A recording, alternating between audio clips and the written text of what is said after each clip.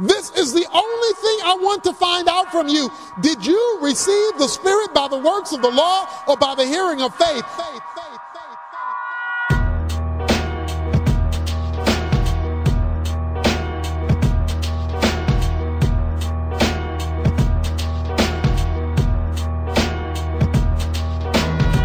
Oh, you so foolish. Are you so foolish? And here's the question.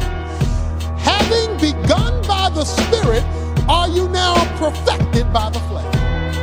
That's the question. Here you have legalism stated in an interrogative. He says, how did you get saved? Did you get saved by keeping the 10 Commandments? Did you get saved by being better than your next door neighbor? Did you get saved by trying and trying and trying and trying and trying? Because if you didn't get saved that way, you aren't saved. Nobody is saved by works of righteousness. Nobody is saved by keeping the 10 Commandments. Nobody is saved by being a good fellow or a good lady. You're saved by grace. You're saved apart from human effort. Now, his question is simply this. What makes you think that you can get saved by grace, which sets you free, apart from the works of the law, and be free by works? Or to put it another way, what makes you think, oh, foolish Christians, that the Spirit is good enough to get you started, but not good enough to keep you going? What makes you think, oh, Christian, that Christ set you free by the Spirit, but you must revert back to the law to stay free, stay spiritual, and be victorious?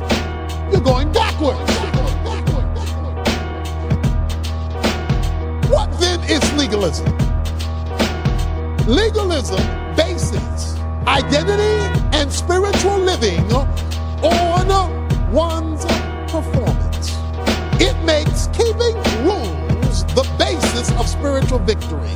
It says, you are what you do.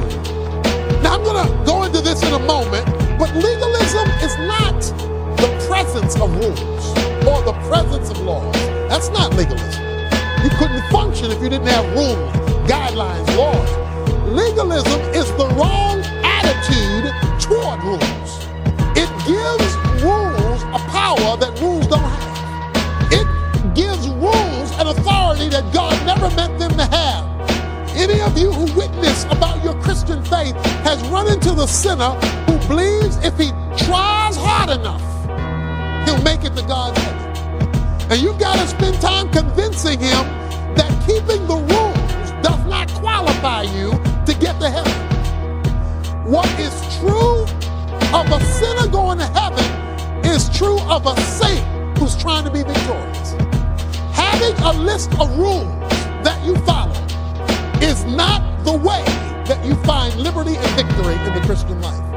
Legalism is motivated by guilt. It is because I feel bad that people can put pressure on me to follow a list of rules, or I can put pressure on myself. It is a guilt-motivated system. And the more guilty we feel, the more promises we make. When I really feel guilty, I promise I'm not going to do that anymore. If the preacher preaches a sermon that really makes me feel guilty and then says, come forward, I got to walk the aisle. Again and again and again and again and again and again and again and again and again. Because I have been made to feel guilty by the truth of the law. Because it's not that I haven't done something wrong. It's not that I don't fall short. It is that I'm expecting a commitment to keep rules as the way to release me from the guilt that I feel. Christians are forever raising questions about rules. Can I do this? Can I do that? What about movies? What about dancing? What about, television? What about this? What about that?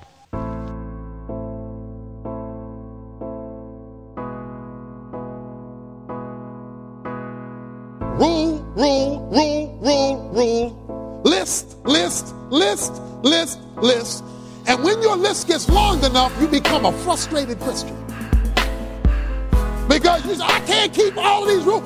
I can't even remember them. You can see the legalistic Christian. They hear a sermon that you need to spend time in the Word every day. They set their alarm clock to get up early. They set their alarm clock and they get up early. When the alarm goes off, they're mad. But they feel this weight from the sermon that was placed on them the day before. I've got to get up. I've got to spend time in the Bible. I have got to pray. You always know a legalist because a legalist uses either the word or the concept I ought to more than they say I want to.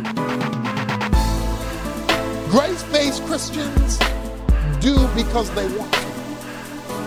Law-based Christians do because they ought to. Law-based Christians do it and hate it. Grace-based Christians do it and love it. Law-based Christians feel this weight when it comes to living for God. Grace-based Christians feel this joy when it comes to living for God. Because one is a legalist. That is, they have a wrong attitude toward the law. They have an attitude based on rules, not on relationship.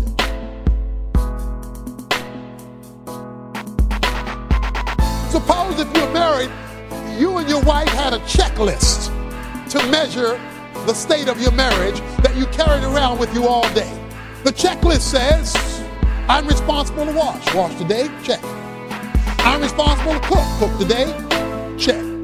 I'm responsible to clean. Clean today, check. So the husband carries a checklist. She washed, she cleaned, she cooked, she's acceptable. Then the wife has her own checklist, a real long one. He's supposed to mow the lawn, check. He's supposed to clean the garage, check. He's supposed to check, check, check, check, check, check, check, check, check, check, check. Whenever your marriage relationship is reduced to a checklist, then you're a legalist. Whenever you measure your Christian life by a list, you missed it. Not because the things on the list are bad, it's just that having a list doesn't solve your problem. It is a faulty approach to the Christian life and therefore a faulty approach to victory. I always get a little concerned when I hear X number of steps to do anything. Not because the steps are bad, don't get me wrong, not because they aren't valid, but because it gives the impression if you keep this set of rules, you will be free. That is a faulty approach to life. That is a legalistic approach to life. The Christian life isn't 10 steps to anything. So I want to set you free right now. Tear up your list. I mean, tear them all up. Now that's going to be difficult for folks because some of us have been trained to function by list. And if you're functioning by list, then you have come to discover that your list has not solved your problems. They just keep growing and growing and growing because it's legalism.